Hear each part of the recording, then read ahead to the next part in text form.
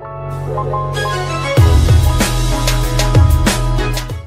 guys, today I'm showing you how to create a bearing glitch cannon. So it's an old-fashioned type of cannon. The newer ones tend to use spud guns, but I'll be showing you this one because in case any of you want to try it. So here's the bearing glitch cannon. As you can see, it fires, it shoots. So basically what this is it uses these two controller hooked up to these two bearings to push these two arms into whatever we're firing. Like, let's say we have an explosive here. It pushes them into this piece of cardboard, and then after that, after a certain delay, 500 milliseconds, this is an automatic version, so it does all of it with one button. It shoots this cardboard off, which because of all the stored energy in these two arms, it flings it forward. So,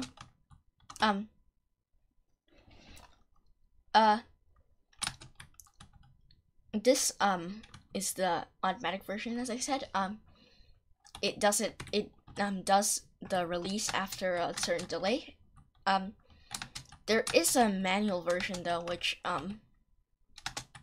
you arm the gun by turning on this controller, and there's three buttons, and then there's another button for firing, and this button, which is on both versions, just resets it in case it glitches out and anything happens. So basically, this is a memory bit, and when you hit this button, it triggers this memory bit, and what this does is it turns on this, the controllers, and then after that, it also turns on this timer, and once this timer goes off, 500 milliseconds, it resets the memory bit, and also it fires the spud guns at the same time to release all the energy.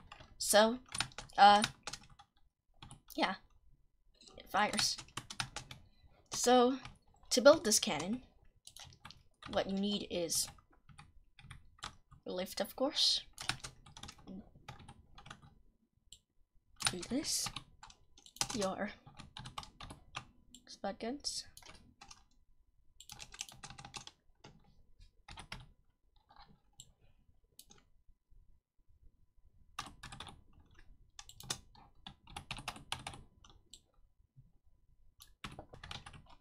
So, what you do is you place your spud guns inwards like this, so there's one block in the middle. Then you place your bearings out here.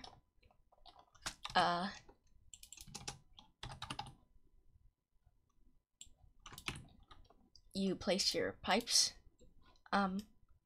One pipe on this end, two pipes on this end. Then you place your ankle pipes, your suspension. Then two pipes this way, two pipes this way, and your ankle pipes outwards, like this. Then you need your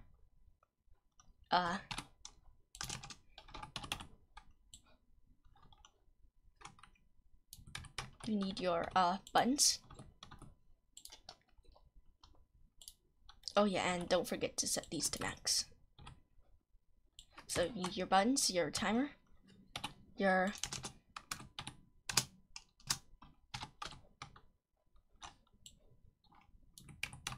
controller, and your logic gates for the memory bit.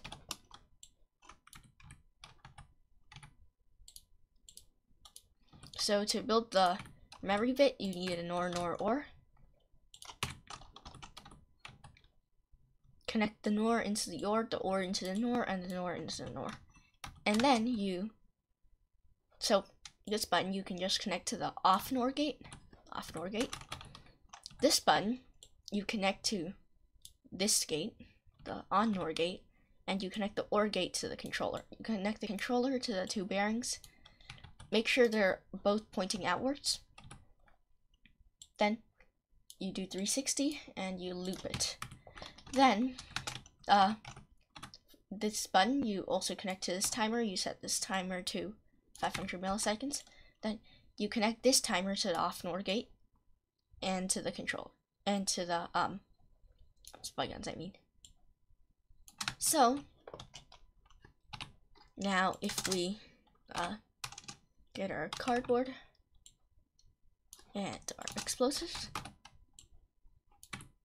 as you can see here, and just quickly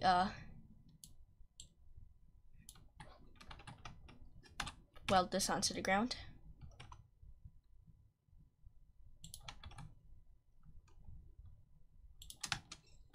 Now, when you're an object, like not welded to the ground, I mean, you usually want to put it on suspension because this has huge recoil. And also, you probably want to put these walls when you're in a tank or something like that, because usually when the arms fire, they swing all the way around, which means you have to make extra space for them. But with these walls, it bounces off these walls and back here, so it decreases the amount of space you need. So if we do this, put our thing right there, as you can see, it fires. Now you can adjust the delay. I wouldn't recommend putting it below 500 milliseconds because, see, it's a charge up time kind of thing, kind of gun. So it changes your force if you change this. So let's say if we put it to 250 milliseconds,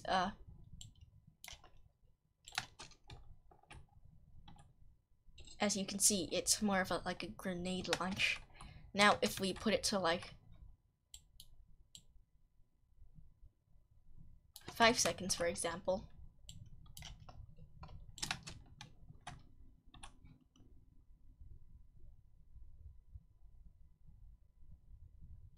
it's like a sniper shot. It's extremely, extremely powerful. Now the thing is, when you use this gun, it has a lot of recoil, as I said. So usually you also don't want to put it like so high because it'll send your tank flying, and also you probably want these suspension braces because recoil to dampen it. So probably like reasonable one would be like a bit more than 500 probably. Yeah, and this is one of the times it glitches. Just press that button, it fixes it. So 500's 500 it's not exactly powerful, but it's kind of fine. 750 would be a good balance if you want like a straightish shot, but without too much recoil. Like that. Now we can always go and put it like that, and that'll give way too much force, but